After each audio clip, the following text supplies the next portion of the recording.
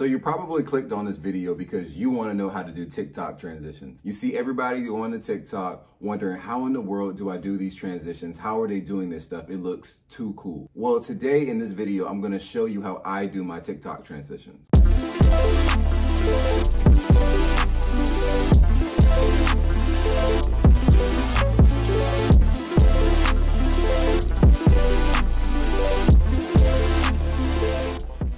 What is going on, guys? Welcome back to the channel. This is your boy Trey Bryant, and I'm back to bring you another, I guess you could call this a lifestyle video. I have a lot of friends that always ask me, bro, how are you on TikTok? How do you do these cool transitions? And I thought today I would just take the time to be able to show you guys how exactly I make my TikTok transitions. TikTok is becoming one of the most popular apps right now. If you're not on it, you need to be on it. I love TikTok personally. If you guys don't follow me on there, check out, I'll have my link in the description. I'm always making different cool videos on there. If you guys follow me on Instagram, I'm always putting my TikToks on my reels on Instagram to be able to just show you guys different outfit videos. And if you aren't following me on Instagram, make sure you are. I'm always posting different men's fashion content. So if you ever need anything like as far as men's fashion outfit ideas, or you're looking for just some inspiration for what to wear, I got you, okay? Make sure you guys subscribe to the channel and go ahead and join the community. We're posting so much dope content each and every day. We're talking about men's fashion, we're talking about beards, we're talking about lifestyle, okay? I got you guys. One of the most important things that it comes to about TikTok transitions is knowing what kind of movement you're gonna make. Specifically in this video, I saw that on TikTok, a lot of people were doing movements with their phone where they were swiping the camera into another position. When I saw that, I was like, okay, cool, I can do that. The cool thing about TikTok is they actually show you all the transitions and how to do them on the app. You just have to follow the right people when you see it. So when I saw this, I told my sister when we were shooting outside how to actually move the phone. And when they were shooting with the phone, they were shooting it like this and just moving it just like that. Swiping the phone quickly like this creates the movement of you swiping to the next screen. So it makes for an easier transition when you're making videos.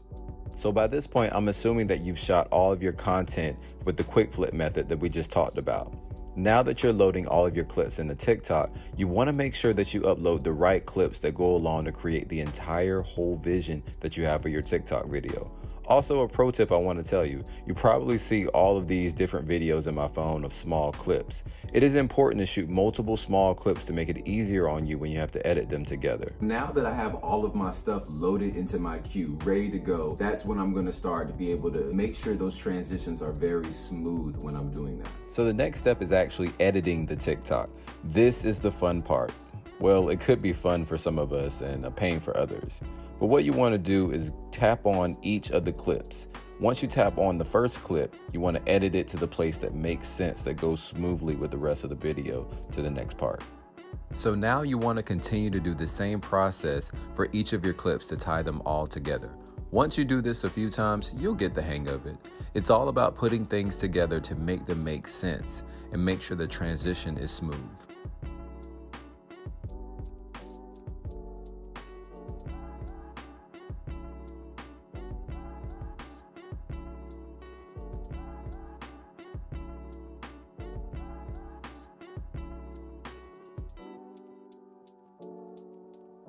Now, after you have everything edited the way you want, take a look at the video to see if you like it. At some point, you probably are going to get bored looking at it because it's taking so long to see the different outfits. That's why it's so important to look at your own content through the viewer's lens. What you want to do now is you want to speed up the video, that way it can keep the viewer engaged. I typically like to put my video on ×2 because your movements are somewhat still normal, but they don't look too robotic. Okay, now it's time to upload your video that you've edited right into the TikTok main screen. Now let's see what the finishing product looks like.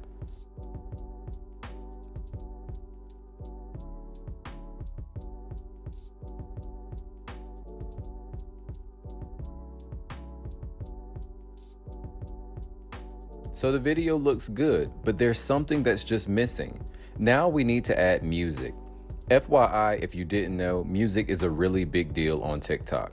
It's always important to use trending music or trending sounds, that way your video has a better chance of going viral. Sometimes it can be a headache to find out what songs are trending, so I always either save some in my favorites or go to the TikTok recommended page to see what songs are popular. In my case today, I already saved a few, so I think I'm gonna try this one.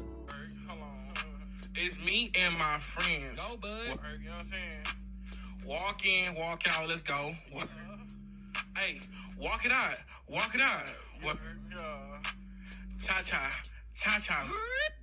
One of the biggest things that I use as a great mechanism is Talkboard. Talkboard is able to give me all the top latest trending sounds that are on the app right now. So I usually just go right over to there, and then when I look through to see what songs fit my video the best, I'll try to move the little meter over that you see that I was doing on the video. I'll move that over to kind of where it matches the movements of the beat as much as possible. And there you have it. You have a clean transitional TikTok. I hope this video showed you guys how to make clean transitions and to feel more confident in getting on TikTok. Let me know in the comments if you guys want me to go more into depth in talking about how hashtags and how I go about actually posting a whole TikTok. I appreciate you guys watching this video. Make sure you hit that subscribe button and join the family. Hit that like because it helps me in the algorithm, and I'll see you in the next video.